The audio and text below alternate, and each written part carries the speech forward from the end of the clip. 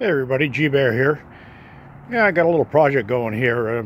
Since I put that TV out in the shed out in the desert and the little antenna wasn't picking up anything, I decided to build an antenna. So here's my antenna that I built. I've got it on a piece of 1-inch pipe right now. That's just a piece of pipe from a chain link fence, but I just wanted to make sure that it mounted properly.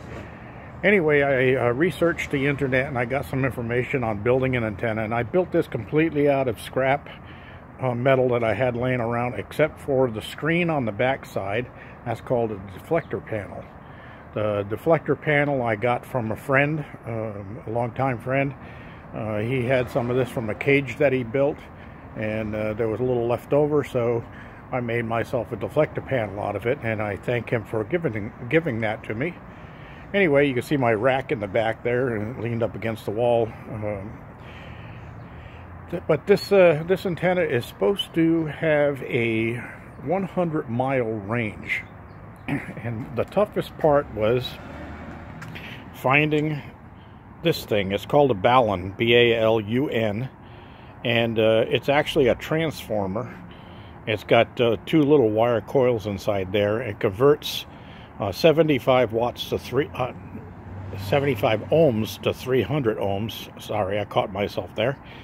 And that's required to get a proper signal through an antenna. So if you don't have one of those, you can't just hook the wires directly to the antenna. It won't work.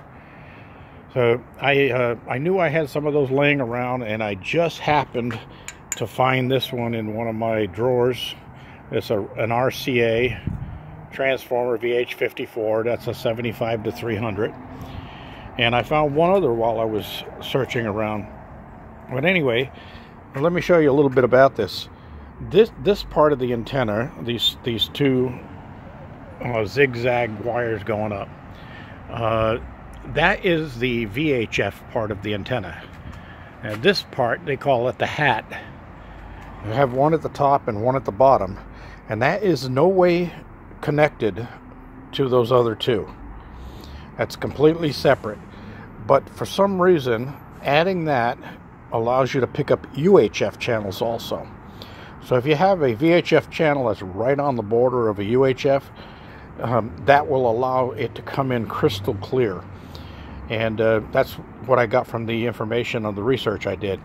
And all of these distances, this is 7 inches here, 7 inches here, and these are 90-degree angles. All of that stuff is important. I can't stress that enough. And then this is a 22.5-degree angle, and the gap between the two here has to be a 1/4 inch. Now, all of the information I got online showed them trying to figure out a way of keeping these two from touching each other. I had some of this insulator block that I used here. So I made these little blocks and I drilled holes in there that fit tightly over the rods.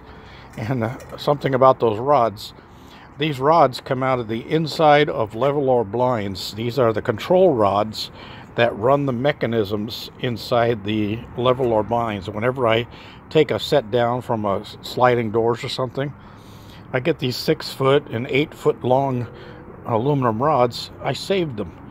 And hey, suddenly they came in handy. And you notice that they're not connected anywhere in the middle here except where the wire is, where the balun is, or a transformer, whatever you want to call it. Here it says transformer on here, but it is called a balun in the scientific sense. So anyway, the only other thing I'm going to change is I just have a screw holding this down right now, but I have some little metal wire clips that I'm going to put on there that will hold that in place. They're designed for holding coax cable down, and I think that would be better so that doesn't blow out in the wind. Anyway, I can't wait to test this thing out. It should be pretty fun to do, and this is supposed to give me a maximum of 120 miles, good at 100 miles.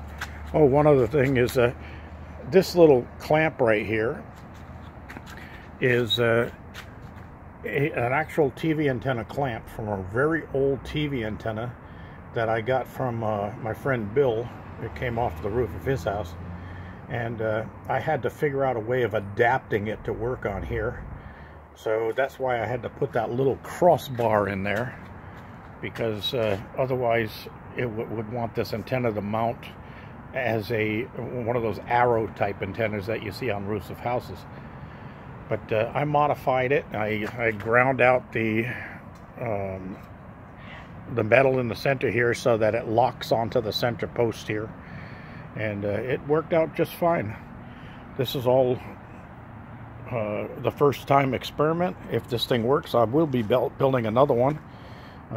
And out there in the desert, there's 2 different directions I can pick up TV channels from, and sometimes I have to go out there and turn the existing antenna so that I can pick up channels from the other direction. So if this one is a nice strong antenna and I get all of the San Diego channels, I will make another one of these, and then I'll mount 2 on the same post, one above the other, and I'll point one in each direction so that I can get all the channels.